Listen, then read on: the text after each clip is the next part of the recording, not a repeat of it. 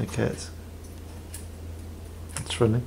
Hi, my name's Mrs. Powelson, and I'm going to read this book called What is a Scientist by Barbara Lehn to my class. What is a scientist? What is a scientist? A scientist is a person who asks questions and tries ways to answer them. Hannah wonders about fruits and vegetables. Are there as many peas in every pod? Asks Hannah. A scientist learns from her senses. Cammy and Tiara play with a mixture of water and cornstarch. They try to decide if it is liquid or solid. When I squeeze it, it feels like a solid, but it drips like liquid, observes Tiara. A scientist notices details. Nate examines seeds inside vegetables. There are actually two kinds of seeds in the cucumber. The small ones are clear, discovers Nate. A scientist draws what she sees. Samantha shows how two liquids mix. The red drops beaded up inside the yellow liquid, observes Samantha. A scientist writes about what happens. Tim records his observation.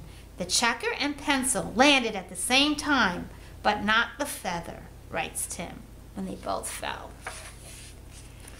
A scientist makes comparisons by measuring. Amelia and Corey are measuring weights with the bounce scale.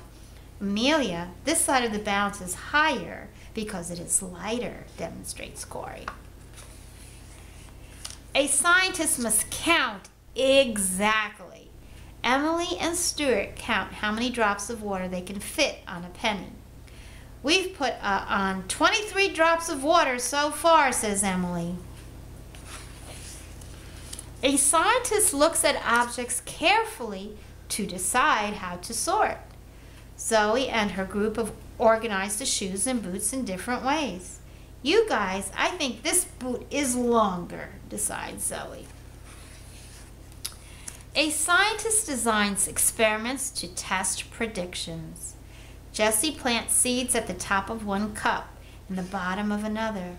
I think the seeds that I planted at the top will grow better than the ones at the bottom, predicts Jessie. A scientist experiments by trial and error. Nick uses a foam meat tray to make a flying object. I added a blob of clay, some paper clips on the front, and now my meat tray flies farther, explains Nick. A scientist thinks logically. Shivani explains how she learned about the compass directions. When I ride home at the end of the day, the sun is going down over there, so that must be the west, figures Shivani. A scientist keeps trying over and over. Charlie and Stuart try to build a tower as tall as possible. Stuart, we finally got more than 10 to stay on, shouts Charlie. A scientist has fun. Jeff and Teresa experiment with water. Let's see if we can fill up the tubes through these holes, suggests Jeff. A scientist is a person who asks questions, learns from her senses, draws, writes, notices details, measures, counts, sorts, tests predictions, experiments, thinks logically, keeps trying, and has fun. That's what a scientist is.